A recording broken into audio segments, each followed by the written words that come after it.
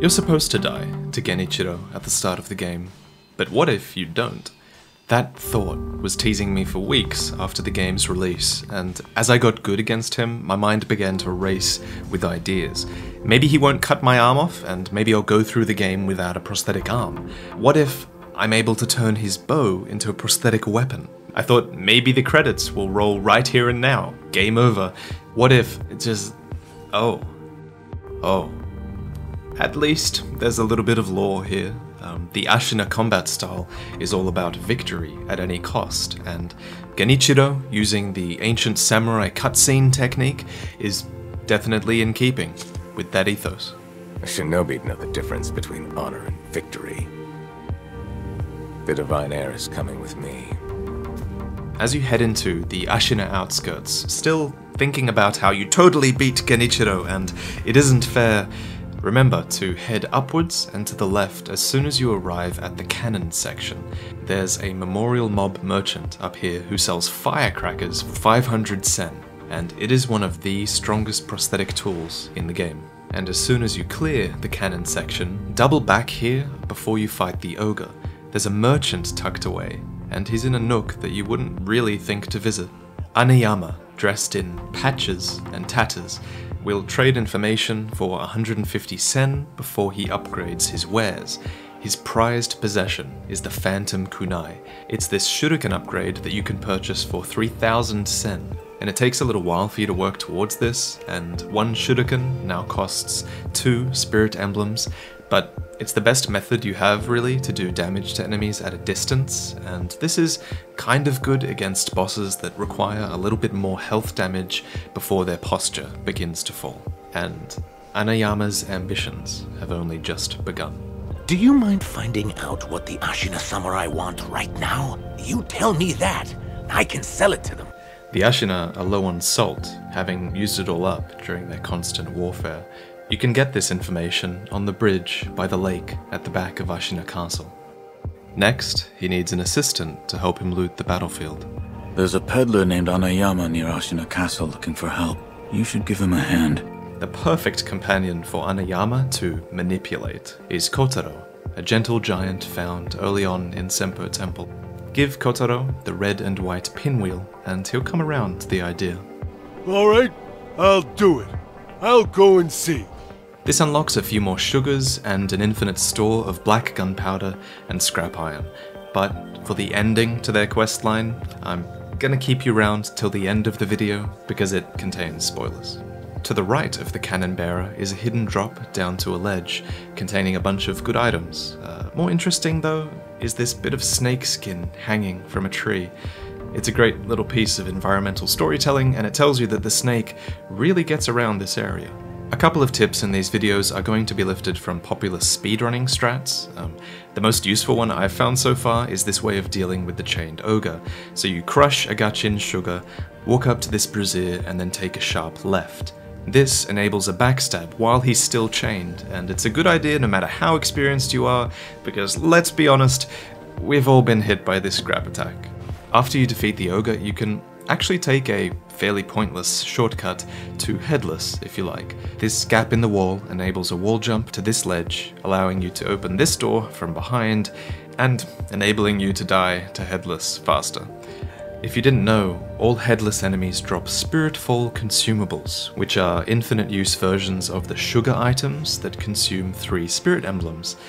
They don't last quite as long, but if you have 2 divine confetti handy, then you have a shot at beating this Headless, which drops my favorite sugar, Akko. And while we're here, did you know that Sekiro actually has a passive ability called Night Eye?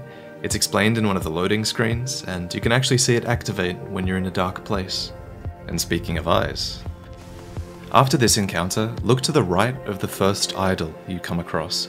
You'll find a small Senpo assassin who dreams of marrying the Great Serpent. This is weird, so kill him and you'll receive the herb catalog scrap, which details where exactly to offer oneself. This explains the palanquin within the valley, as there are 2 examples in the game of these being used for marriage, and them being used in this really formal ceremony might explain why the snake briefly stops its aggression towards us when it spots us going inside. In an earlier video, we talked about what happens if you don't take the second death blow on main bosses, so maybe something will happen to you if you don't take a second death blow on the snake later on. Your first death blow on Gyobu refills a resurrection, which you can use to get an extra line of dialogue out of him. Quite a few main bosses react in this way. Astonished that you're still able to stand, he says, "Still you stand? Genichiro has many burdens, and I consider you one of them!" A third resurrection is possible with a Jizo statue, and while Gyobu says nothing here, this technique will be used in our next video, which is about Ashina Castle, which reveals a fascinating little piece of lore about a character here, so subscribe, and click the notification bell thing as well, so you don't miss it. Now, after Gyobu, go up the staircase and have a chat with the guy in the Tengu mask. He gives you a task to kill rats, vermin that he says are creeping about Ashina's lands. Senpo assassins count as rats, and there's a group of them to the right of the castle gate. Go up there, kill them, then go back, and you receive the Ashina skill tree, which includes honestly probably the most powerful abilities in Sekiro. You've got deflection enhancements, you've got enhancements to combat, and it also contains, at the end, what is arguably the best combat art in the game, Ichimonji Double. But we'll talk about combat arts in another video. Above the Tengu, accessible with a few ledge hangs, is a set of prayer beads, which you might have missed. And I should also mention there's a gourd seed around the corner at the memorial mob. Just remember, you have to scroll down. I appreciate how gimmicky and well presented the Blazing Bull fight is, right? But this fight probably is one of the less enjoyable fights in the game. Luckily, if you want to skip it, you can. Only do this on New Game Plus because you do miss out on a prayer bead. So you hop up to this guard tower, you ledge jump at an angle off this wall, and you grapple onto the ledge. Go to the top of the roof, run off at this exact angle as late as you can, and sort of curve your character around the tree. Take your second jump right here, and pray.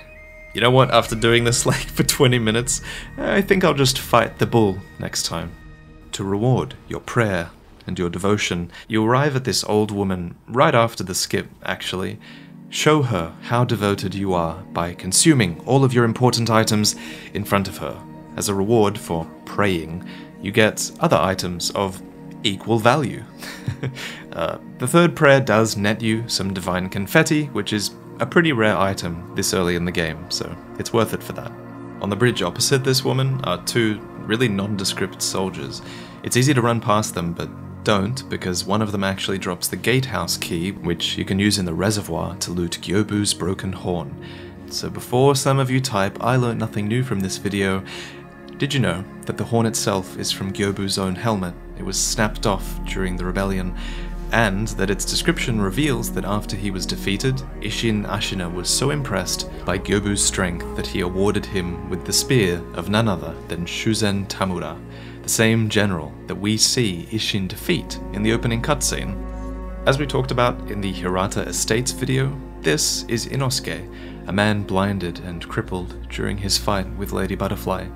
Years later, his mother gives us the means to travel back to the Hirata Estates, talking about the Divine Prince endlessly. But did you know that when you kill Lady Butterfly, both her and her son die? The young master.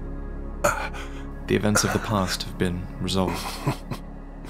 The following 4 facts are really good, but they take place after acquiring the Mortal Blade, and after completing the final sequence of the game. As always, I have an escape route. You can go click the merch link down below and it'll evacuate you from this video to a safer place that's spoiler free, because you shouldn't continue watching if you have not finished the game. During the siege of Ashina Castle, you can take a shinobi kite to the Ashina Outskirts, unlocking an invaluable section of the game. Herein, at the Outskirts wall stairway, is probably the best farming location in the game. So from the statue, simply head backwards towards the bridge, backstabbing all the way, and you'll receive a boatload of XP, gold, and rare upgrade materials. 17. Maybe it's best if you did miss this one, honestly. When we left Anayama, he was overjoyed with the companion we brought him, but now, during the siege of Ashina Castle, he's bitten off more than he could chew. They took it all. My money, my stock, everything. But Kotaro drove them away, at least. Right, pal? Oh, the big guy's fallen asleep. Yes, he's sleeping soundly. Please, don't make that face. There's nothing for you to be sad about, good sir. Oh, that's right. Good sir, I stowed away something good. Something just for you. My last piece of product. Interested? The purpose of this quest line is to give you the promissory note. It only costs 1 sen, but it discounts the cost of all items by 10%, which is a nice boost because you're going to want to clear out merchant stock before New Game Plus, and it carries over into the beyond. A sen saved is a sen earned. Unfortunately, this is the end of Anayama and Kotaro.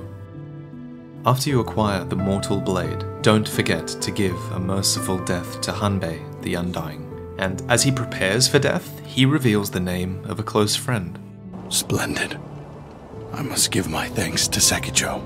Sekijo is the sculptor, a man who Hanbei understandably would have become close to after all of his immortal years. For just as Sekiro translates roughly to one-armed wolf, Sekijo would translate roughly to one-armed orangutan. That's because Ro translates to wolf, and there's something called a shoujo, which is a sort of Japanese monkey spirit. It has a red face, red hair, and a fondness for alcohol, which are descriptions that fit the sculptor, especially as you'll see in the next few facts.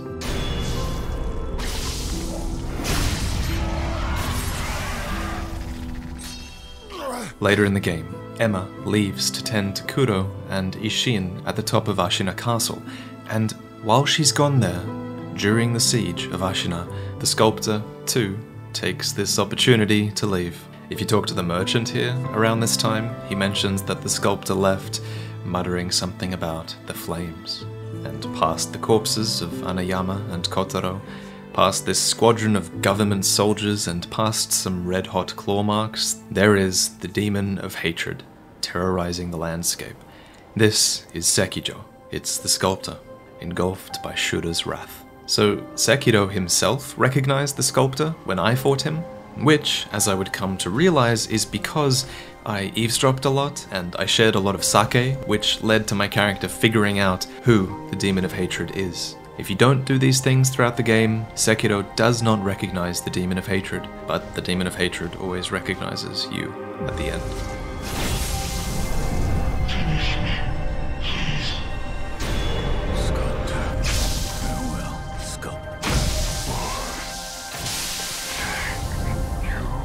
I hope you're preparing to cry over the next few weeks. This old woman always was foreshadowing a demon appearing, because back then she asks, "Where do you think all that hatred from the war, where do you think it goes?" And now her dialogue here, at the end, depends on whether you knew the demon's identity this whole time, and, of course, now you do. To carve and sculpt Buddhas for so long, only to be wreathed in the flames of hatred and turn into a demon. It was the fate he made for himself, to pay for his own mistakes. And you put an end to that. You sent him on his way. I'm sure he's grateful for that. I know, you're all aching for a lore video, and while I do have them in the works, trust me, I enjoy talking about the gameplay more right now, as you all wrap up your own playthroughs. It's actually been a difficult last few months. I have to balance the needs of my firstborn child, who was born in January, and I also have to balance the needs of YouTube, and Twitch, and also Teespring as well, so thank you for being patient. Big thank you to all of you who actually bought a t-shirt over the last few weeks.